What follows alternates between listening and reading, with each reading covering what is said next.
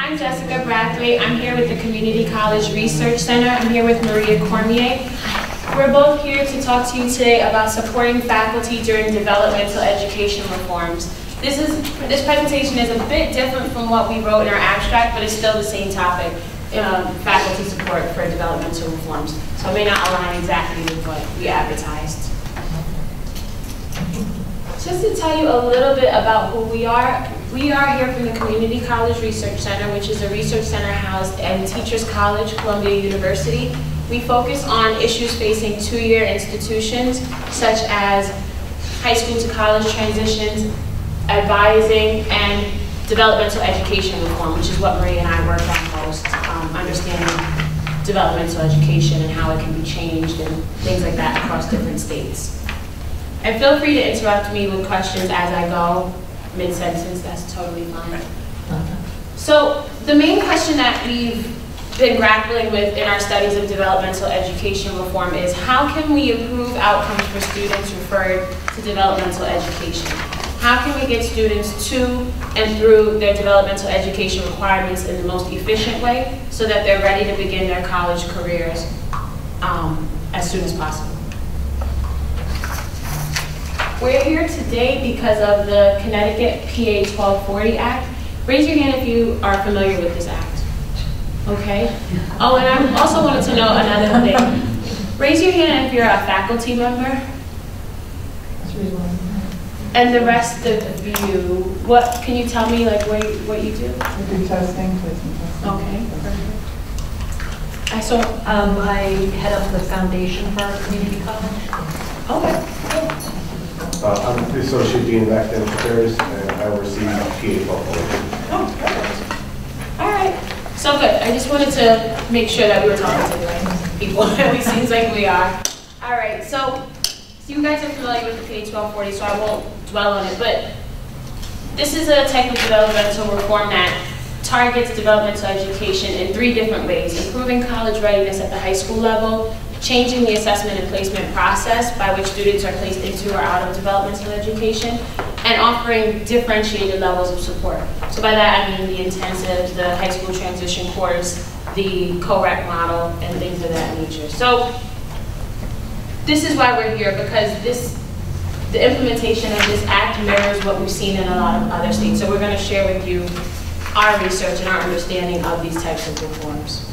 So as we look at different types of reforms, we've put them into three broad categories of how institutions try to change their developmental education system. The first is structure. This is when course structures are changed. That could be credit hours changing, breaking up different classes, offering more supports, different supports, changing the way that the course is delivered, essentially. A second type of reform is curricular reforms, which focus on changing the content that students are learning and changing maybe what it means to be college ready, or changing prerequisites, things like that. Pathways is another example. The third type is our pedagogical reforms. These focus on changes to teaching. This could be, infusing classrooms with more student-centered activities, metacognition, conceptual learning. I'll get to that actually. Hold off. But the reason why we put it into this type of diagram is because we find that a lot of institutions will take on structural reforms quickly. They're cleaner. They're not changing. You're not asking any one particular person to change what they're doing every day like you are with pedagogical reforms. So structural reforms are the easiest and the most common type of reform. Curricular reforms come next because that's also not asking anyone to change their own behaviors or change the way that they do their job. Pedagogical reforms are least common because of the reasons that I've been saying. It's hard to tell someone you need to do your job in a completely different way. So our argument today, and what we want to discuss going forward, is that instructional reforms require additional faculty support and learning.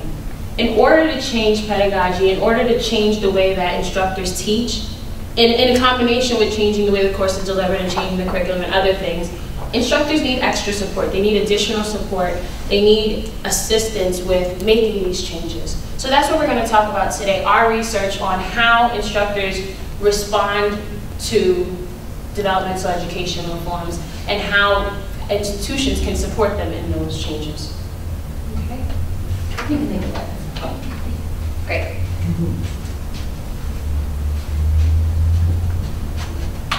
So similar to Jessica, we see this as an informal opportunity for us to sort of engage in a conversation and discussion around instructional reform and change and your experiences with it. So please feel free to interrupt me at any time, ask clarifying questions, ask sort of more probing, critical questions of the work we're doing and talking about today. And by no means do not take what we're saying as the gospel and the final word.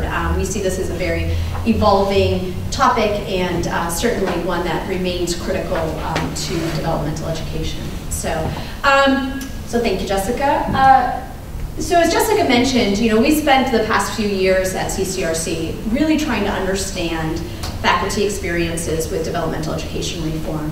We've conducted research across a variety of settings. We've looked at individual colleges implementing very specific reforms. One that comes to mind is the Accelerated Learning Program at the Community College of Baltimore. About 5 years ago, we did an in-depth study of their implementation of that reform and really looked at how faculty were understanding it. We've also then looked at faculty experiences, faculty who are participating in what we call reform networks, so a collection of colleges who may be taking up a reform and the ways in which they interact with each other across these settings and come to understand the reform. And then more recently, we've really dug into understanding faculty experiences within the context of statewide redesign, such as here in Connecticut.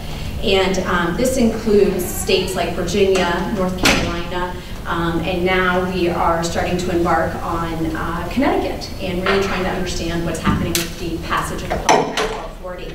And across our research, I think we would argue that understanding faculty experiences within that statewide, system-wide redesign is particularly important because often in these situations, faculty don't have the choice about whether or not they're going to implement these changes. They're being mandated, they're being told that they have to do this. And that's very different than cases of individual colleges where you may get a group of faculty who say, hey, let's try something different, and they get on board and there's a lot of support for it. And we have found in our research in other states that when the reform is coming from the top down, it's quite a very different experience for faculty, and it raises questions and it raises different types of supports and learning opportunities that are needed. And so I'm going to spend some time talking about some of those themes that have emerged from our research. And the first theme is what we call faculty orientations towards reform. And when faculty are introduced to a new course and are asked to teach differently, their approaches, their orientations can be grouped into 3 broad categories. And these categories are fluid, they change over time, by no means are they static, and they're also very contextual. They're grounded in the specifics of the reform itself, and they're also embedded within the institutional environment, and that's likely to look different across the state, across a set of community colleges. And so you see here the sort of, on this side, the first category we have is what we call the ready to act. And this is the group of faculty who may have been involved with the pre-planning of the reform, who are involved with the initial launching of the reform. And oftentimes, these are folks who are willing to change, and they see the need for change. Their teaching philosophy aligns very closely with the reform philosophy. And so there's not a lot of disconnect. And so they're sort of approaching this with ease. However, even though they may be willing to change, they're still in need of support.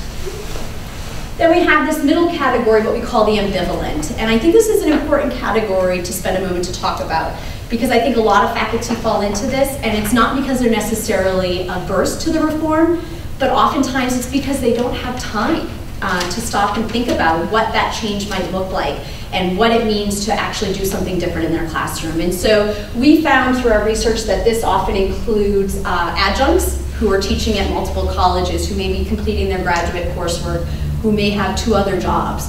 And the last thing that they have time to do is take on something new, and much less do they have the supports to do that. This also could include full-time faculty who are trying to get tenure.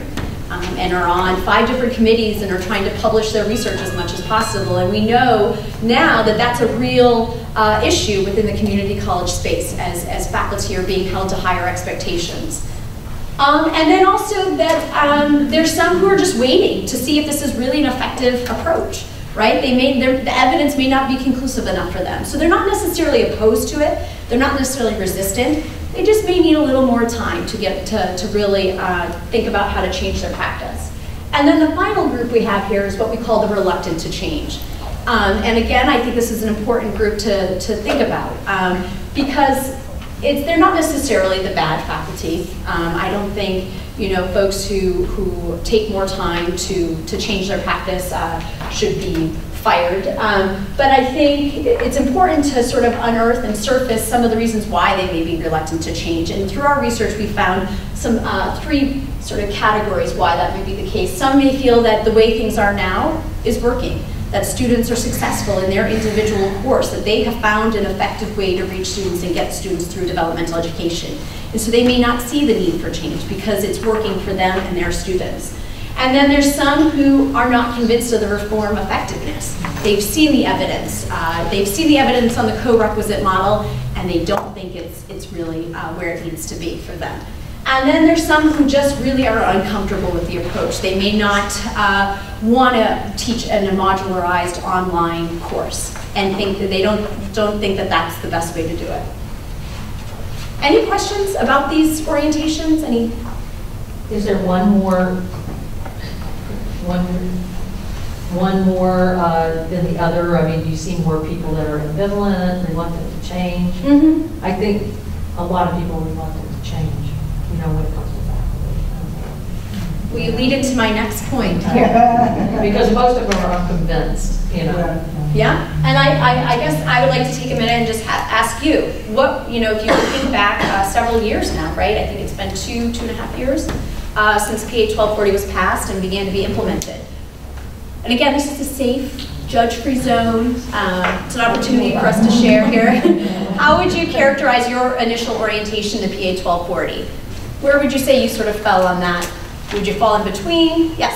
I'm Nancy Fleming from Norwalk Community College. I teach math and mostly developmental math. Number one, I would say I see that word orientation, and I'm not actually sure I was ever really oriented. I think we got like a 2-sentence, this is what's going to happen, and if you were interested, then you went onto the website and you tried to read through the material. And then also it was kind of a moving target. They changed vocabulary. Right. So it was a moving target. Yeah, it was a moving target, and it also never felt like educators were involved in making the decision. So in fact, when I first saw it, I went, "Oh my gosh, they're asking me to go back to the 1920s when I have a one-room classroom with 5 different levels of students." So I don't know about anybody else, but that word orientation, I'm not sure I ever got. So you're kind of in between this, you're maybe in the ambivalent where you need to hear more about. Oh, no, I am ready to act. You're ready to act, but except that I'm ready to act on change, but I'm not sure what it is. Well, that, the problem with PA 1240, honestly, I mean, I don't know, I think everybody felt the same way, was it was not defined. It was all of a sudden, the powers that be didn't really understand the law either. So the law was created by these legislators that use this verbiage, and then we're being told as educators to figure it out, but then we don't even know what the law meant. So here's these people at the very top telling us what the law meant, and then we had a bunch of questions like, okay, so what about this? And they would go, well, so remember we had our expert Braden, or whatever his name was? Braden. He didn't even know the answers to our questions. So it was very confusing. So I think people were, we didn't know how it was going to be. I was unconvinced. Like, I was just like, what is this going to do? Yeah, actually, I would say this. I think that it's confusing because most faculty's reactions to PA 1240 compressed all 3 of these into one group. That's a good point. Which was confused. that many of us saw the need to do things better, but almost everyone, whether we were ready, ambivalent, or reluctant, said the people in charge of this are boobs, and they don't know what the hell they're doing. Yeah, and You know, that's a good way to put it. they write language that they don't make sense. Boobs. And they are acting out of political expediency, and they wrote, you know, they spent an hour and a half writing language, handed it over and said, okay, now we're done, you know, and whatever's wrong is your fault. So, you know, it compressed. We're going to come back and evaluate. Yeah, well, we're going to come back and evaluate and see it. So I think that in some senses, that was a big hurdle. It compressed all three of these groups together. And and not that we need to go through history, but I think it created a huge barrier because all of these three groups coalesced into resistance to it. And when I say ready to act, I'm ready to act to change, to improve student success. That's not necessarily equivalent to PA 1240. So, right, I want my students to succeed. I want more of my students to pass my classes and move on to those classes ready to succeed in the next level of classes as well. That's completely separate from, am I ready to act on PA 1240? PA 1240 is just a law that, to me, it doesn't have what I'm looking for is student success. See, we were lucky enough, I think, to have two faculty members on the front lines of this reform movement who were very proactive in working through that confusion. Jane being one of them, and then another one who's not here. And I wasn't on the front lines, so I had the benefit of knowing that these were esteemed colleagues, and so part of it is the messenger. If the messenger is highly respected among the faculty, then once they figure it out, people will buy into it. Sure. People bought into it because they knew who these people were, and they knew these people knew their stuff. And in fact, Jane and our other colleague went down to Baltimore and learned how Baltimore did things. And when they came back, they were so knowledgeable that they essentially sold it to the faculty. We call it math one amp. And so I think the front line dealt with all that ambiguity and that confusion and everything. And I mean, the other colleague was my office mate at the time, and so on a daily basis, I heard her complaining and her frustrations. Okay, but at the end of the day, once she had everything figured out, and once Jane had everything figured out for that, everybody just fell in line because they knew that these two colleagues were some of the top faculty at the college. So it sounds like then orientation shifted. Yeah, Given what you just said. Once we were told, and I think this is pretty much everybody in the group, because I know all those people from being in the PA 1240 meetings. I think once we were told that we had to do it, then the people that you see that are faculty members in this place were all the ready to act. So we took it, we acted on it, and we did the best we could with whatever the law was, and we ended up with good products at each of our respective schools, you know. So I think because you have people that are ready to act, that, you know, they're ready to go with whatever it needs to be. We just all created our different things. Are they similar at each school? Well, yeah, they're similar, but then everybody's just got their different way of doing it, because what works at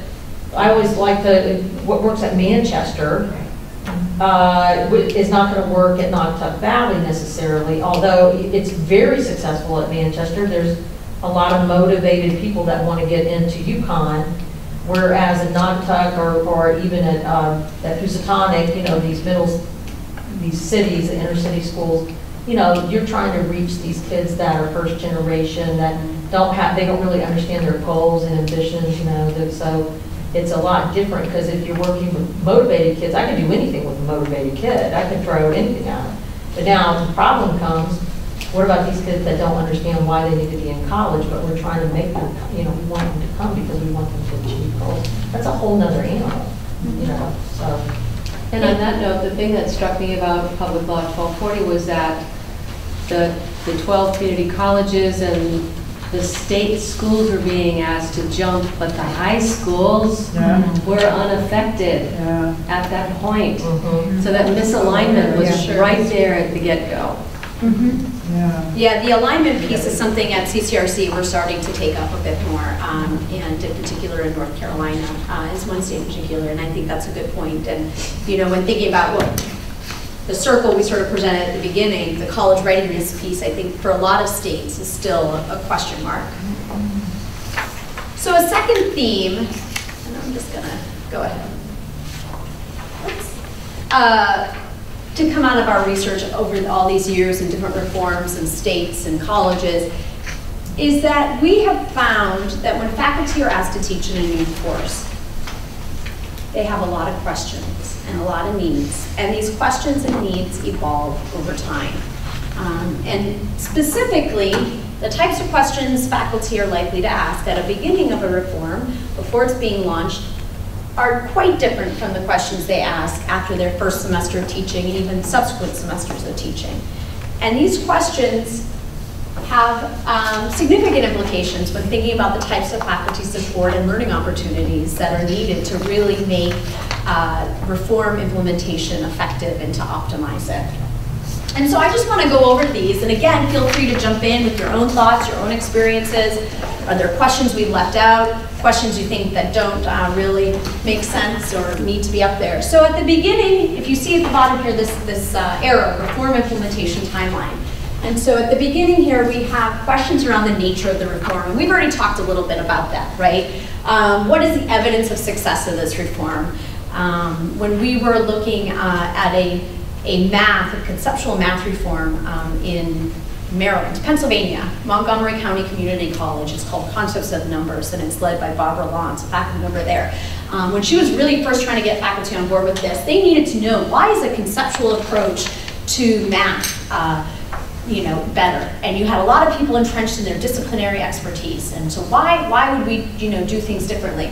And so she really had to convince them and spent a lot of time answering questions around that.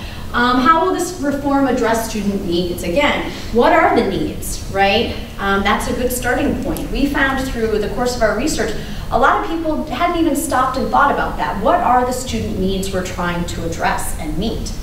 And so therefore, then what reform best meets those needs? What are we diagnosing, in a sense? And then finally, how is it better than the current system? What is the status quo that's in place? And how is this proposed reform really going to be better, if it is at all? And these are important questions to work through when implementing a reform. And we have found that more time, I think, than people expected needed to be spent on helping faculty work through these questions. And so then the second category of questions that we call reform implementation are really as you're trying to get that course up and going. And this is really around the logistical, the pragmatic, the practical things. Course numbering, student recruitment. Recruitment proved to be a big issue for a lot of colleges when trying to get a new course up and going. And this was particularly true with the ALP model. Is trying to explain that model to students was actually kind of challenging in the beginning for some colleges. So how is this new course structured? Which students are eligible and how will they be enrolled? The CUNY system in New York has not only a placement test, but an exit test. And they have established certain cutoffs for different reforms. And so figuring all that out from sort of a registrar perspective, but then also from a faculty perspective is really important. And then different course policies. So like I said, CUNY has an exit test, right? So if a student passes that exit test but doesn't do the coursework, do they still pass the test? So these are all questions that are really on the ground, practical questions that, again, need to be addressed. And then... Can I interrupt for a second? Yes. What strikes me, maybe it's I don't know exactly what it says, but an unfortunate but realistic concern. Who are the faculty that I have? Yeah. Because regardless of how much we think we can change faculty behavior, in fact, maybe this is part of what you're going to talk about. In fact, I'm not positive that it's changeable in a huge way. And the fact is that most faculty are going to be in your institution for someplace between 10 and 30 years. So, it's not like private business where you can just go, that person isn't working out, goodbye. You're going to have people. And Unless so you're in you have, Wisconsin now. well, so I mean, part of someplace in there in that nature of reform or the reform implementation is concerned with what kind of faculty do I have? Mm-hmm. And it's not simply am I And not simply am I ready to implement or not, it's also what are their skills, abilities, and what's their personality, what's their relationship, how do they teach, who are they? I agree, and I think again, to go back to this point, sort of the voluntary versus the mandated context. In a mandated reform situation, you're going to have to figure out a way to bring people on board and to meet them where they're at, to optimize the implementation of the reform. And so I agree. And I think that's where designing the meaningful faculty supports and learning opportunities is really crucial. And we'll get to that towards the end of this. So this third category of questions is what we call classroom practice. And these questions really started to come up and bubble up after reform had been implemented after a semester. And faculty would meet to talk about the implementation and to see how things were going. And they had the opportunity to think about course materials and assessments and assignments and how they were going to use the classroom time. And also just to think about, well, what am I going to do tomorrow? And then sometimes these questions would come up sort of during the first semester, right? So you've gotten through these logistical, practical things, and now you're like, okay, what am I actually going to teach tomorrow? How am I actually going to do this? And so we found that these questions often tended to come up when faculty would hold group meetings throughout the course of that first semester of implementation. And this final fourth set of questions, we rarely saw these questions come up, in part because of the nature of our research. You know, some states we were in for 2 to 3 years, some colleges we were in for 1 to 2 years. And so this fourth set of questions really takes time to get at. They don't just come right away. It really takes time being embedded in the reform and thinking about what's working and what's not, thinking about what your students are learning, how they're learning, if they're learning more effectively in this reform setting. And this comes, you know, after a few semesters, after things have been tweaked a little, they've been adapted to your specific context.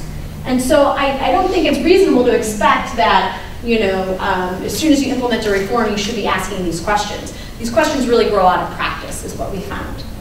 And this may be where some of you are at after implementing these new course structures for several years. Are you finding any trends about what is working? Oh, we have some thoughts. You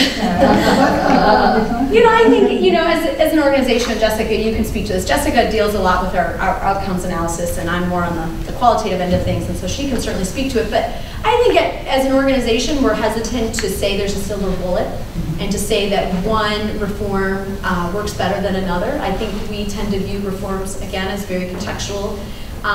We are starting to see some trends in terms of placement, right? Assessment and placement practices. I think the field is moving away from this notion of a one measurement placement process as being valid, you know, and predictive of student success. But in terms of pedagogy and instruction, I think there's a lot out there that's promising. And again, it goes back to your student needs and what your student needs are and what works best for them.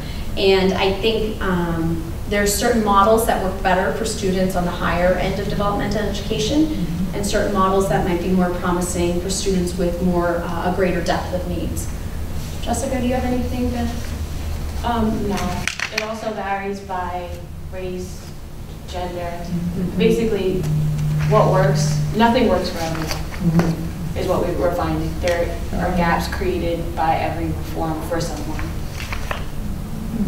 That's why it's a hard question to answer. There is no real answer. It depends on who you're talking about. Yeah. And one more thing, what is ALP? The Accelerated Learning Program. And that's in Baltimore. The Community College of Baltimore. It's what's now referred to as a co-rec model, mainstreaming acceleration model, where students at the higher end of developmental education placement in reading and writing, and math now, and potentially ESL, I think, are mainstreamed into a college level, that first level college course. And so they are taking college level writing, but they're also getting supplemental developmental education support. I heard them speak at a conference yesterday. Yeah, they're very good. Yeah. So that's become a very popular model that a lot of states and institutions are turning towards. And so, Just to illustrate our earlier point that we're not blowing smoke, the co-requisite model works really well to get Black students to college level courses. And there's an advantage in them being placed into the co-rec more, they enroll in the co-rec more, but then their college completion rates are behind. They lose their advantage essentially, like their college completion rates are behind that of their other students. So there's just a lot of interesting stories to tell, but that's why I can't say what works, because everything varies.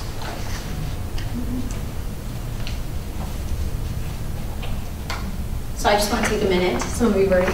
Any of these topics seem relevant to you? Resonate? Questions? I mean, are we on track here? Does this seem to mirror your experience? I mean, we're always looking for feedback and thoughts on these, on our research. So, anything stand out to you? I think a couple of slides ago, the reluctant to change, the first box said satisfied with the status quo.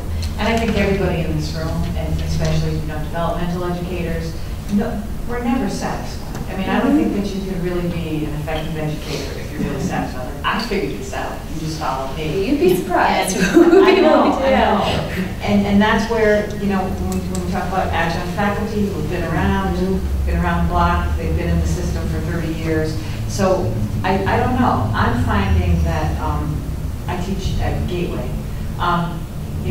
People, adjuncts, and they're looking for things to help. They're looking for the magic bullet. And so I don't really see a lot of people who are just satisfied and saying, it's never going to change, forget it, we're never going to. I know they're out there.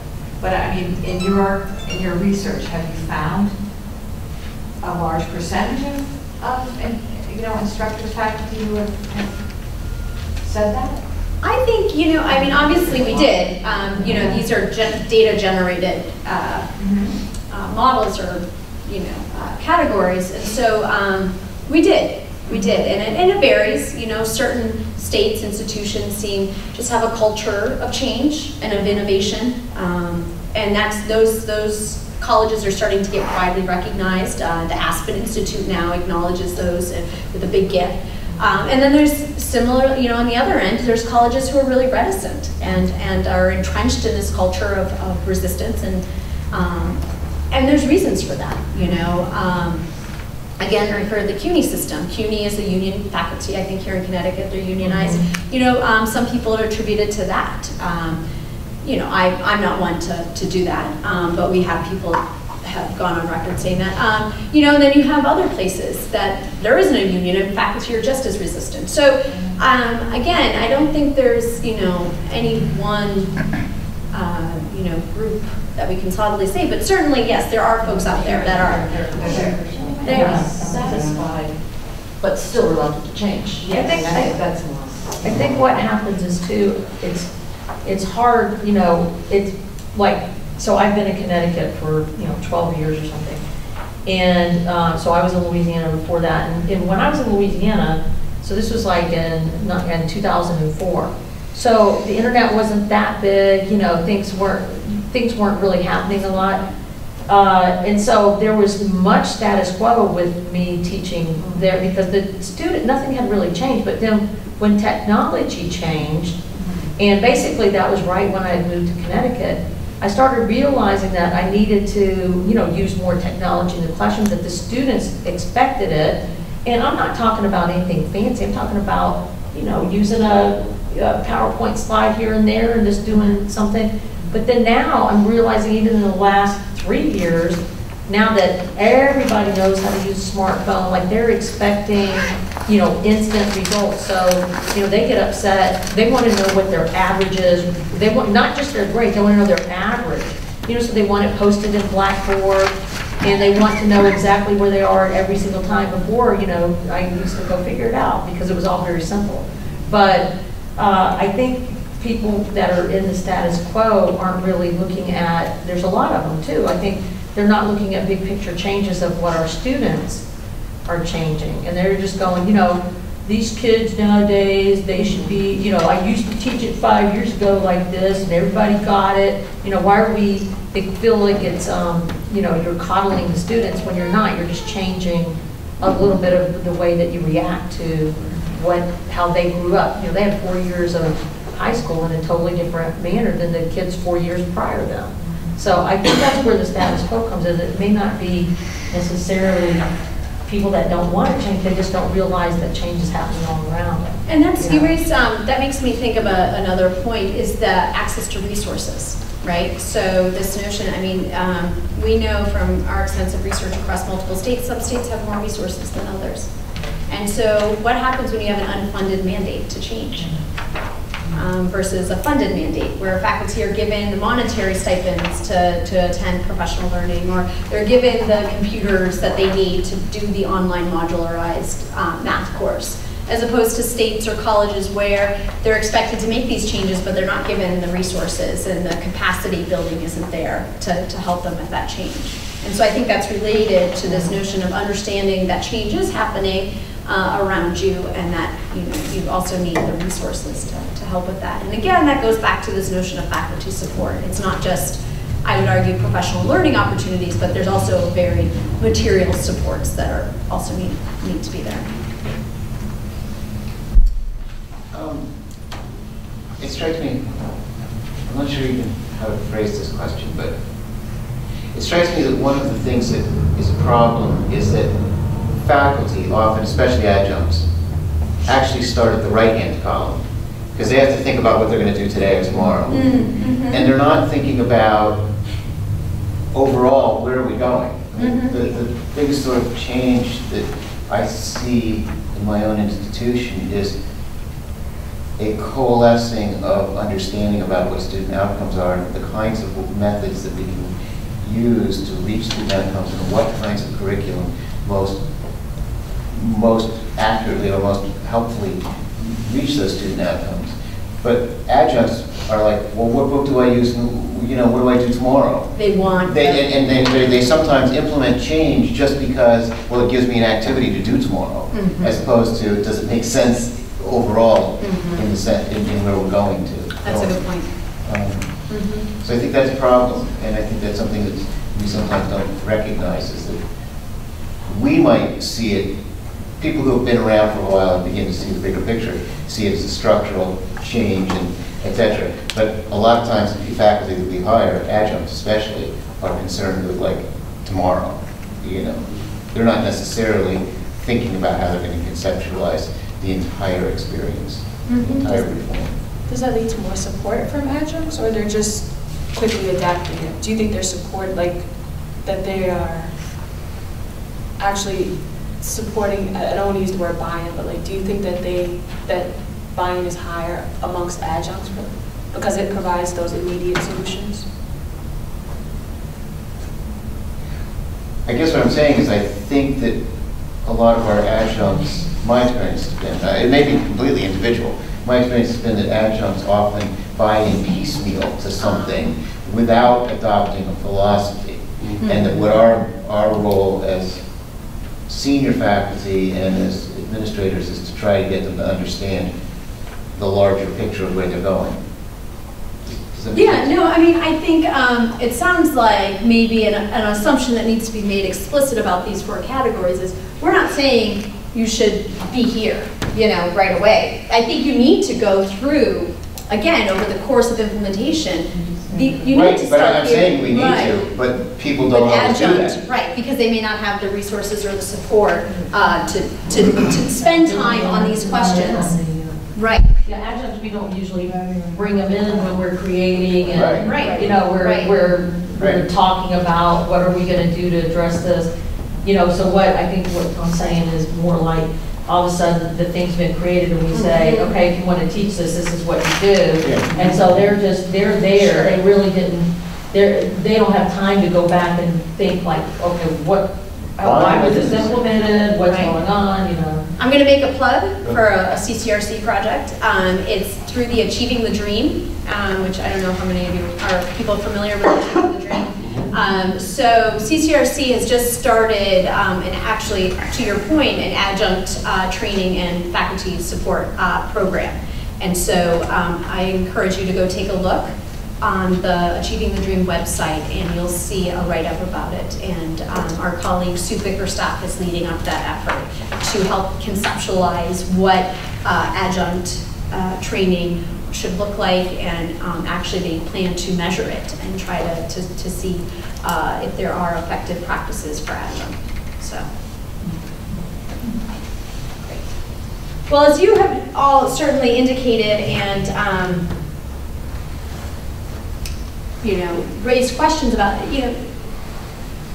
faculty approaches their needs during reform implementation when they're asked to teach in a new way indicate that supports are required. They're necessary to optimize these reforms and to really move the needle for student success. It's not enough to just tell faculty to teach differently and to ask them to do it and let them go off and do that. And it's not necessarily fair to faculty, right, to ask all of that on top of all the other responsibilities that you have. However, as you probably know, the culture of higher education doesn't necessarily make pedagogy visible, right? It doesn't prioritize talking about teaching and classroom practice. It tends to focus on administrative tasks and responsibilities, on policies, course policies, all those logistical things, and understandably it focuses on discipline, the disciplinary expertise, right? Many of you have PhDs or degrees in a specific discipline or content area, and for many faculty, that's where their identity lies, as a math instructor that is trained in algebraic concepts, or in English, in rhetoric, in comparative literature. And we found over the years through our research that fewer faculty are trained in teaching and education and aren't coming into higher education with degrees in pedagogy or courses in pedagogy. So consequently, what we see, typical faculty learning, it occurs in isolation, and that reflects this culture of autonomy, which is pervasive through K through 12 as well, right? This idea that you close your door and you do what you do, and that's okay, and no one needs to see what you're doing.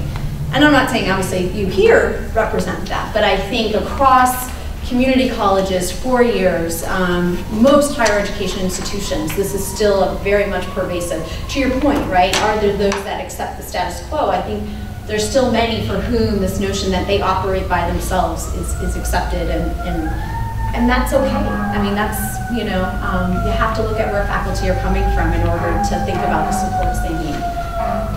Another feature is that it's decontextualized, and by this we mean that it's often designed for broad appeal. So you'll have your monthly faculty meeting and you'll bring in a speaker. That speaker has to figure out a way to reach 100 people and not just 5 who are implementing a adult basic ed transition course, right? And it often involves sharing strategies in the abstract, sort of saying, hey, I've got this toolkit, I'm gonna throw it out there for you. And then finally, another feature is that, which I touched upon, is it's unrelated to pedagogy, and it focuses on this disciplinary expertise. So you will go to a workshop on comparative literature, but that workshop's not going to talk about how you actually teach that to students, particularly developmental education students. And this again, this notion of instructional leadership, right? So who's going to be the instructional leader? How are these people? What's their experience and their background, and who's stepping up to take on that role? And so these are, I think, some generalizations of faculty learning. I think it's shifting, and we'll get into some of that. And fortunately, our research has provided us with some promising examples of responsive faculty support. And I'm just going to highlight a few here. But again, feel free to jump in with your own experiences, whether you think these are bogus, not responsive. One I want to touch on first is this notion of structured. Years ago, we did a project looking at how innovations were scaled and replicated at different colleges. And as part of that process, faculty had to meet on a regular basis. And we would observe these meetings. And what we noticed is that they would talk about their practice. But what would happen is it would just be a free-for-all. Someone would come in and just vent, say, oh my gosh, the student wouldn't do this or this, and they would share their strategies, but there was no sort of purpose to it. There was no sort of structure, nothing really binding the conversation. And so when we would then interview faculty after these meetings, they would say, well, yeah, it was nice to have a chance to talk to my colleagues, but I really don't know what I'm going to do tomorrow. I don't really have anything concrete to take away from that meeting. And so this was on one end of the spectrum when it comes to sort of sharing strategies. The other end is the overly structured, the overly prescriptive toolkit, right? Someone comes in and says, this is how you're going to teach your online modularized math class. You know, this is how you provide feedback to students, and it's a toolkit.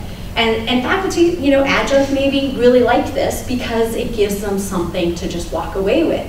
But the danger in that we found is that it's not specific to necessarily to your needs, to your specific class and course.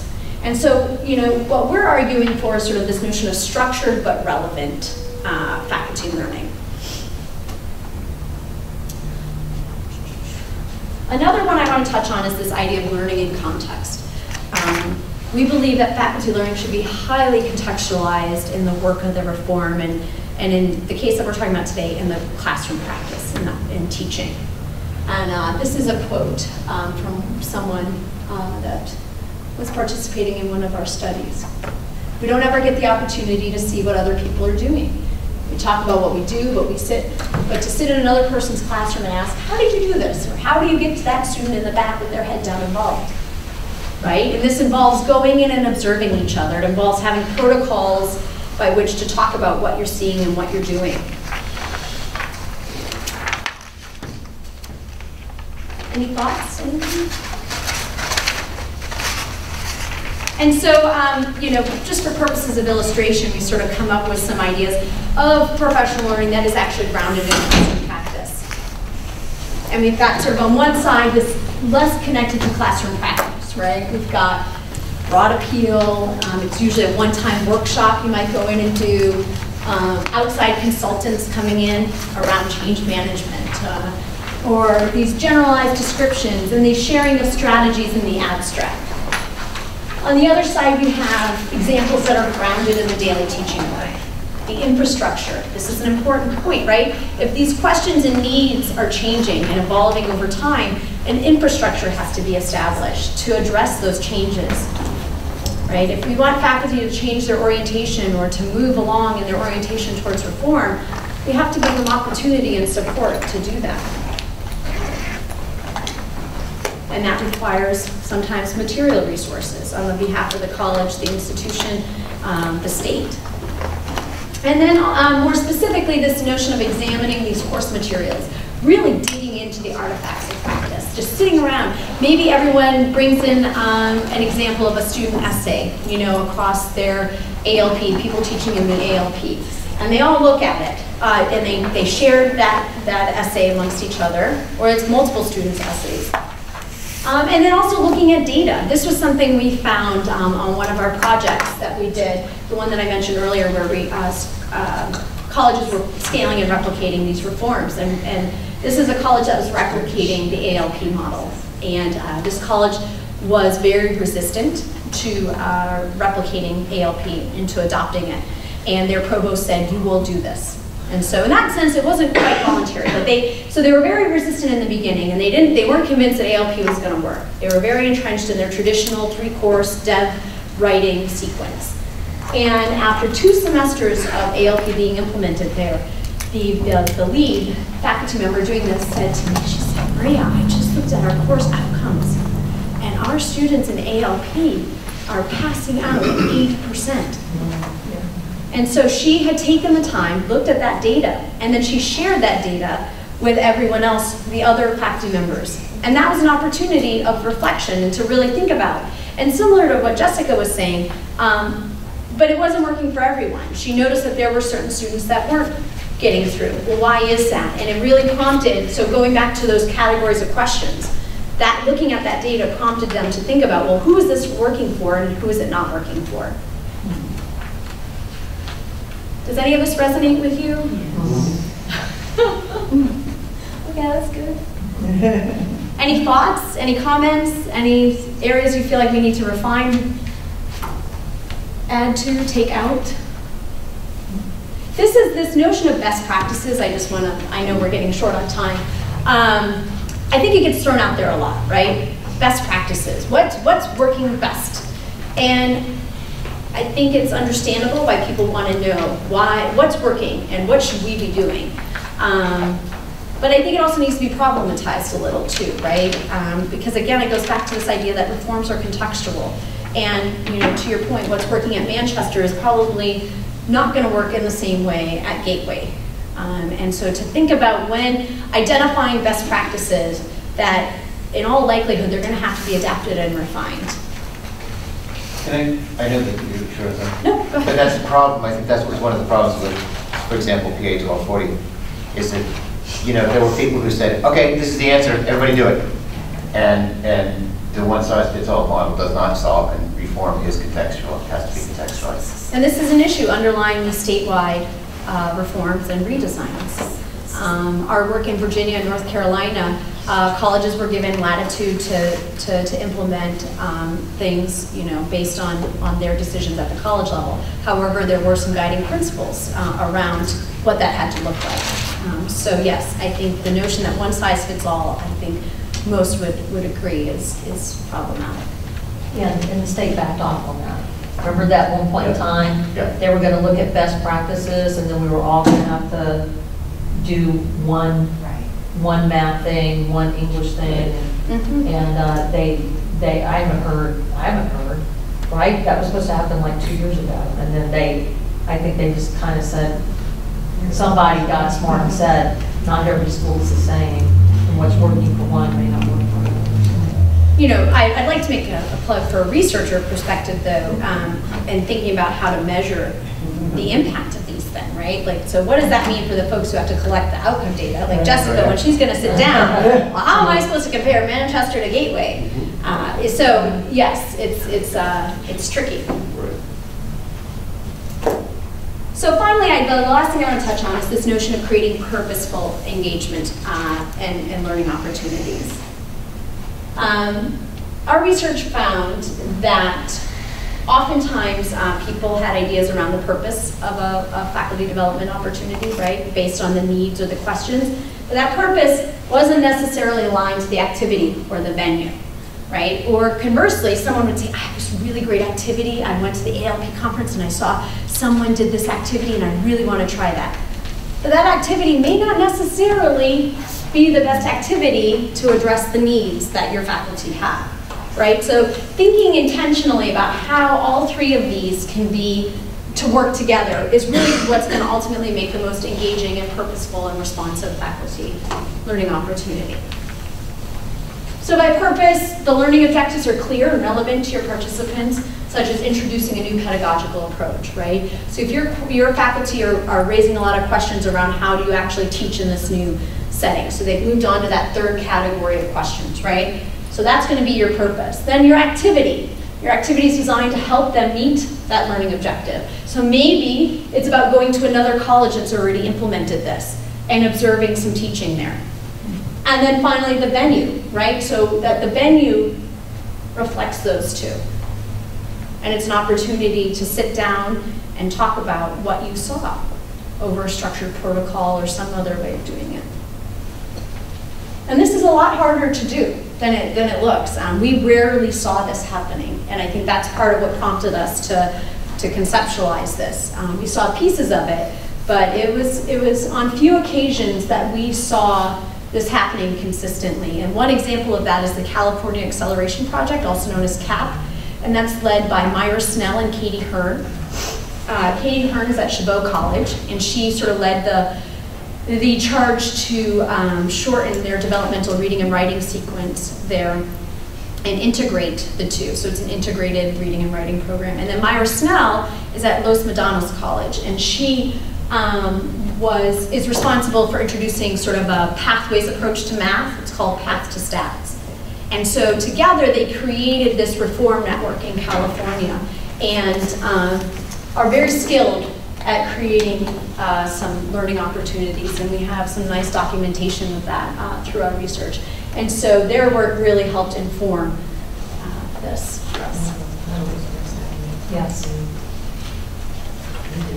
So just to bring it all together, bring it back to the questions and the needs, and to show you the timing, the sample questions, some responsive professional learning opportunities. You know, nothing probably we haven't really talked about. Seems to be still some questions around the purpose and nature. So what would a professional learning opportunity look like there? Someone coming in and, you know, maybe ALP, having Peter Adams come and speak to a group of your faculty about his thinking behind the reform and some ideas he has around it and the rationale for it. I think he's retiring. Yeah. Yes. I can't remember, Susan Gabriel, I think, is the new person, yes. Yes. Any thoughts? That's all we have today. We are happy to email you any of our reports, our briefs, but please feel free to go to our website. There's a lot more there than just what we talked about today.